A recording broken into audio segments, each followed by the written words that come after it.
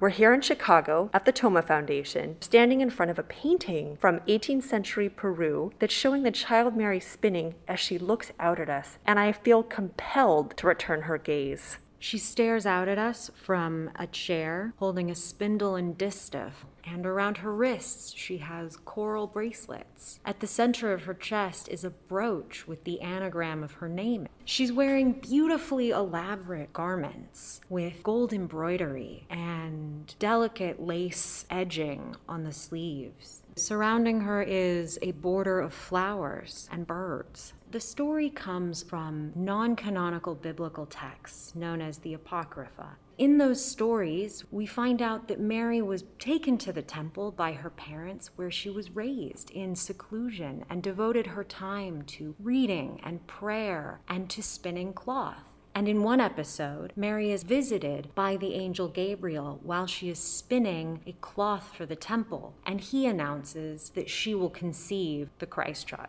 And it's fascinating how much attention the artist here has paid to the different textiles. Look at the cape that's fastened by that brooch. It is a brownish gray and it's decorated with these red and black designs, bordered by this golden lace-like embroidery. And then she has these marvelous big puffy sleeves that also have lace on the edges. And then she has a fitted red bodice that's laced up the center, also decorated with golden embroidery. And then her skirt is a completely different style of textile, and it's filled with more elaborate floral designs in silvers and reds and an ochre color. And look at her hair. It's perfectly held in place by this elaborate headband that is adorned with pearls and emeralds and also has a red bow on it.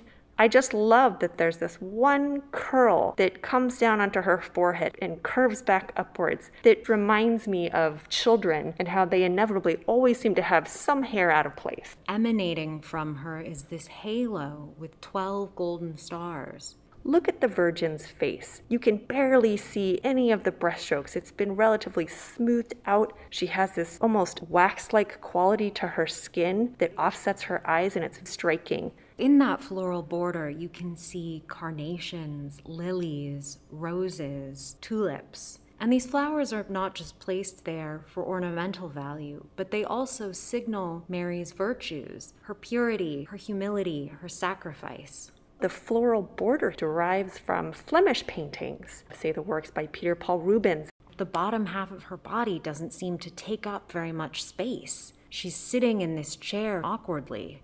And this type of chair, called the friar's chair, was often used in paintings to signify someone of importance. That she is seated in it is a way of demonstrating her significance. Now, the pose that you mentioned that does look odd, it almost looks like she doesn't have knees or that you can't get a sense of her body, is because this is one of many different versions of this type of painting that were based on a prototype where this pose comes from. All the different versions showing this scene, both in the Spanish Americas as well as in Spain, often show the Virgin Mary's body in this way. And if you look at the friar's chair, you'll also notice that, like the textiles on Mary's garments, it's beautifully adorned with these gold designs called brocateado. It refers to this gold embellishment that was used widely in the Cusco school in the 18th century.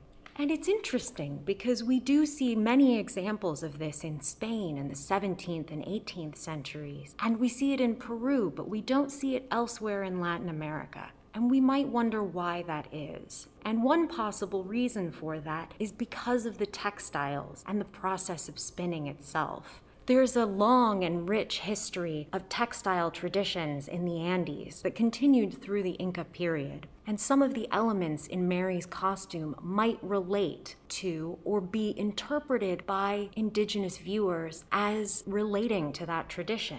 Textiles were more valuable than gold. They were one of the most important indicators of status. They would even use textiles to wrap objects or natural elements as a way to reinforce their sacredness, their divine essence. And so that we see here the Virgin Mary, a holy figure in the Christian tradition, wrapped or dressed in so many luxurious textiles, perhaps indicates the ongoing importance of wrapping sacred bodies or sacred things after the Spanish conquest throughout what we call the viceregal or colonial era.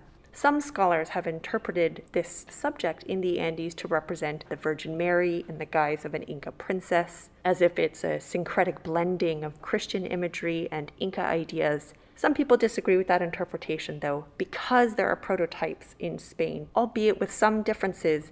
We often find paintings of Mary in convents where she was meant to serve as an example to the young women who came in as novices and spent their days, like Mary, in seclusion, praying, reading, and creating elaborate textiles for the church.